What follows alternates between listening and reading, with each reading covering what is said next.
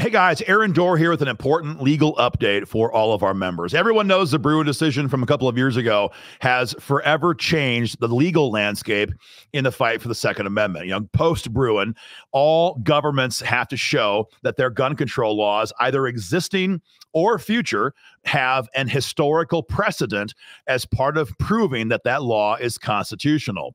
And since, of course, there is very little historical precedent for gun control in our country, we have seen for a couple of years now a tremendous round of victories in blue states where current gun control laws are struck down, and in red states we're seeing pro-gun laws upheld on a regular basis. And anytime we get a victory, no matter what part of the country it's in, there's a precedential value that benefits everybody. And so I want to take a moment today and talk about one of these recent victories that happened just last week in California, because again, whatever happens in one circuit court benefits all of us nationwide. So the background here is pretty simple. Everyone has traditionally assumed and believed that the Ninth Circuit was pretty much the land of fruits and nuts, judicially speaking. You know, crazy commies were always on the Ninth Circuit.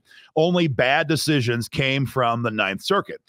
But that changed under President Trump. He put, I think it was 10 judges on the circuit court level and dozens in the federal district court level in the states that comprise the Ninth Circuit.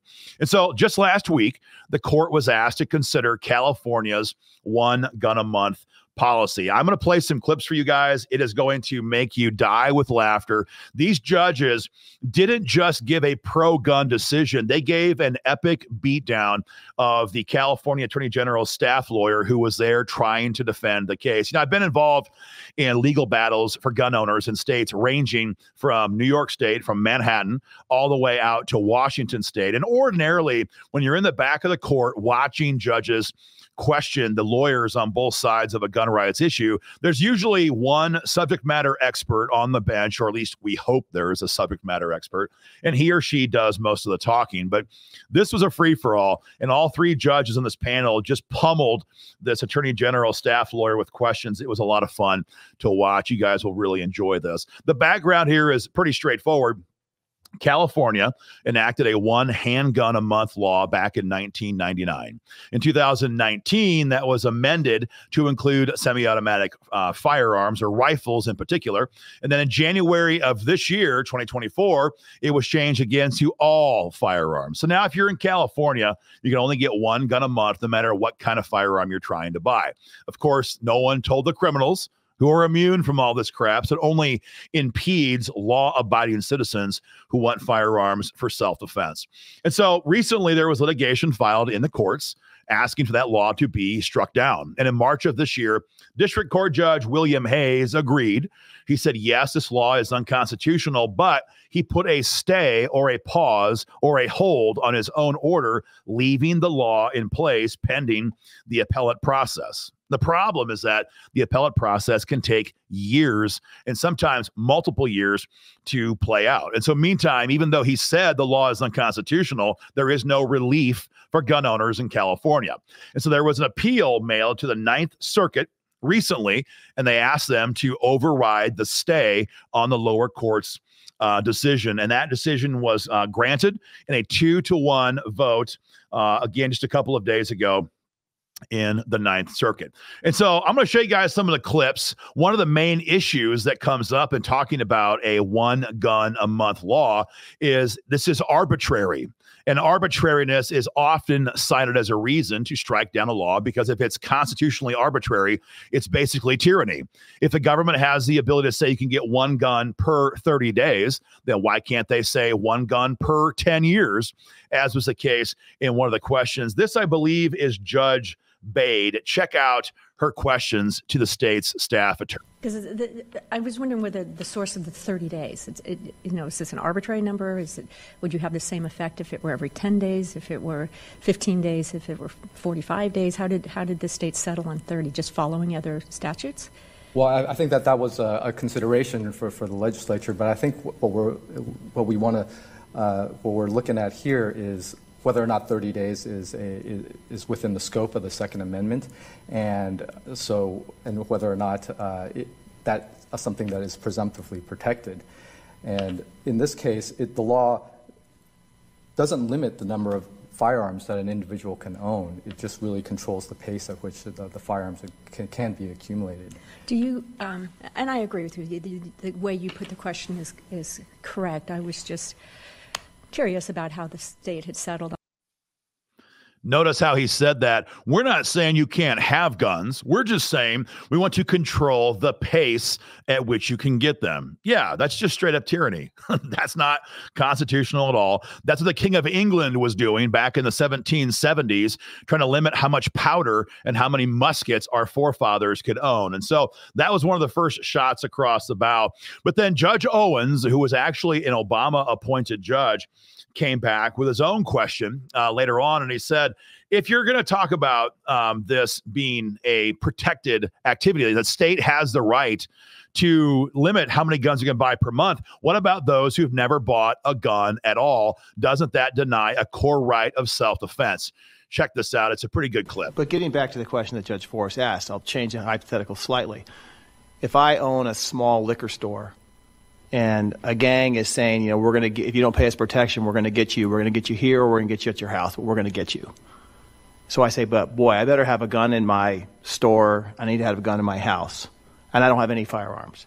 Under the state of California's rule, I could buy a gun to protect my store or my house, but I couldn't buy one for each, correct? And I'd have to wait 30 days. That's right, Your Honor. You would have to wait 30 days from when you purchased your first firearm to getting. So with that understanding, if the core right the Second Amendment is trying to protect is self-defense, then it seems to me that the law here is impeding that core right. Do you think? There are other ways you can attack straw purchasing and bundling guns. I understand the state's interest in that, but in the hypothetical that Judge Forrest raised, that seems to be core Bruen conduct, the ability to defend yourself with a firearm either in your home or your place of work. How do we get around that in this case, unless you can point us to a historical? The state's lawyer pretty much did and had no real substantive answer from that, because the judge makes a very good point. How can you sit there and tell somebody that you cannot get 2 guns in the first 30 days? What if you need 2 guns? What if you have to have 2 guns for the defense? Why do we have to give a reason to the government ever for how many firearms we have? And so that was a really good point made by Judge Owens.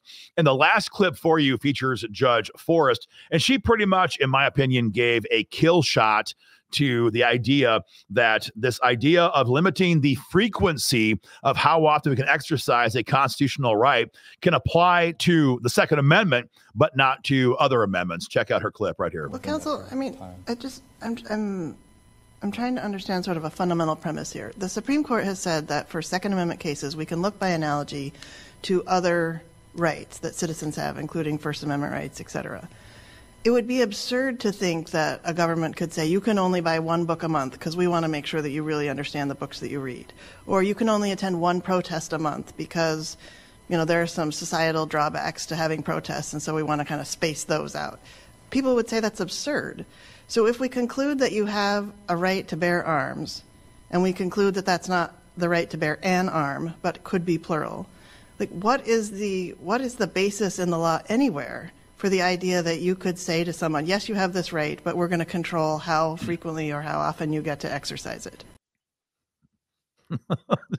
Just a total kill shot. The guy has no answer to that. The day went on like that for the next 15 minutes. It was just body shot, one after the next, after the next. And what's amazing about this case is that ordinarily, after you have oral arguments on a case, you could wait for 6 months. You could wait for a year. You could wait for a year and a half. For example, right now, the Missouri Firearms Coalition has had oral arguments on their Second Amendment Preservation Act law way back in March of this year. It's been 3, 4, 6 months now, and we have not heard anything back in Missouri on that case.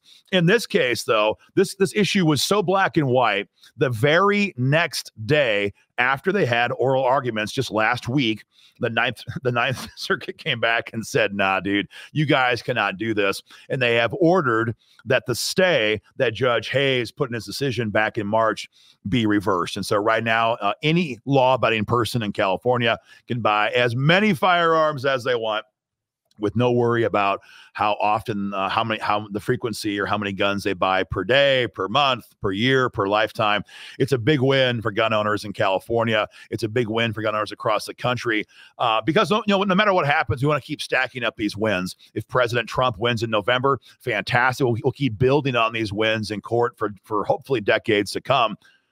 But if, God forbid, somehow Kamala Harris wins in November, the more pro-gun cases we can have decided now, it creates more roadblocks for the left to have to overcome as they try to attack our gun rights going forward. Of course, this is why right now in Congress, the left is pushing legislation to expand the size of the Supreme Court, but also the district court positions all across the country. They want to put 100 additional leftist commies on the district court circuit all across the country. And they want to add enough judges to the Supreme Court to outweigh the current conservative majority with a 7-6 Democrat majority, a 13-member Supreme Court. So the left is terrified about this because they're losing right now in court on a regular basis. Guys, that is the recap on this case. A major victory for gun rights. Guys, get involved in the fight today. We are fighting right now in court for cases in blue states and red states all across the country fighting for gun rights. Get involved in the fight today. Hit the link below to join or donate and get involved. Guys, more information coming soon, but celebrate this victory. It's a big one for everybody in California, and it's a big one for all of us as well.